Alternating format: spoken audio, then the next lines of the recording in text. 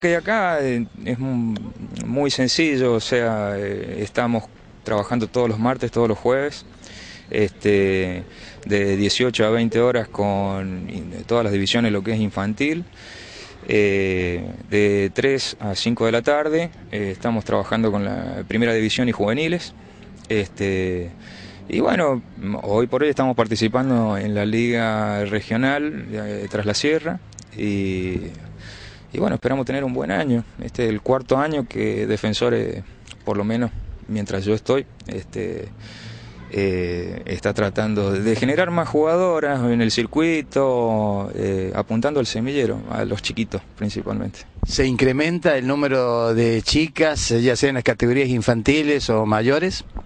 Bueno, hay una pequeña variable en la edad de juveniles, pero por distintas cuestiones.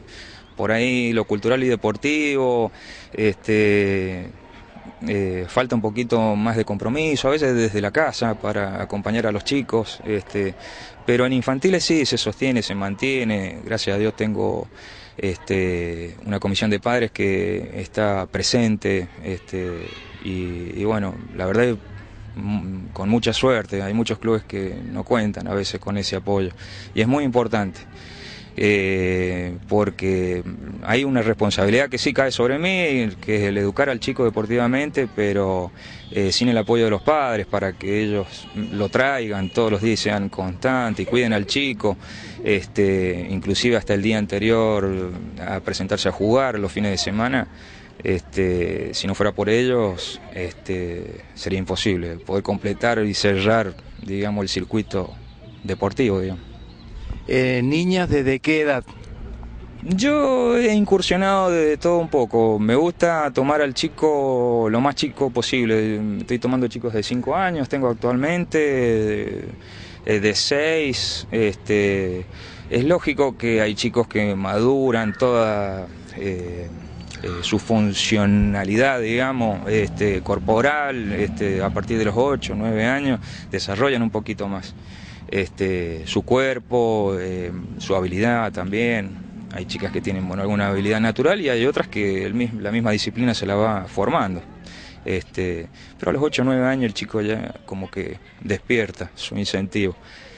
Si los agarro con menos edad, mejor. ¿Cómo es el nivel del certamen que están disputando en estos momentos?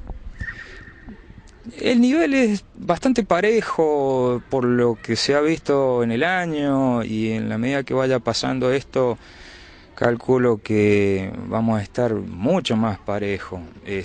Sí, años anteriores por ahí existía más una diferencia, digamos, de técnica y táctica sobre clubes que vienen trabajando de hace tiempo. Hay clubes que han tomado por ahí la aposta de decir, bueno, de apostar a un proyecto a largo plazo, que al final tiene sus beneficios. Bueno, Defensores lo hizo, Comercio lo hace hace rato, por eso también es beneficioso. Todos sus logros yo creo que los tiene bien merecidos porque lleva mucho tiempo trabajando en esto. Y hay clubes que están apostando, y vuelvo a lo mismo, por eso soy reincidente, pero porque está existiendo de a poco el apoyo de los padres, se están interiorizando un poco más sobre esto. Y en la medida que todos los clubes tomen esa conciencia, a la larga el nivel se va a emparejar, se va a emparejar. Es lindo el nivel, muy de la zona. Nosotros no contamos con césped sintético, como se está jugando por ahí en ligas federadas o con más tiempo en esta disciplina, pero cuando nos ha tocado viajar, que hemos tenido nosotros, por ejemplo, a fin del año pasado, posibilidad de viajar con primera, y a principio de este año que fuimos a Mendoza, jugamos en el estadio provincial, no hubo mucha diferencia técnica y tácticamente. Obvio, la diferencia existió por ahí, por la superficie. Lógico, entrenar sobre esa superficie y después jugar hace la diferencia, pero en lo demás no hubieron resultados, digamos, muy abultados como para decir es mucha la diferencia. Está parejo. ¿Cuál es la próxima presentación? ¿Cuándo tienen que jugar? Se corrió la fecha del día 23 a pedido del Club Obras, que hace de local. de Mina Clavero, y jugamos el día 30.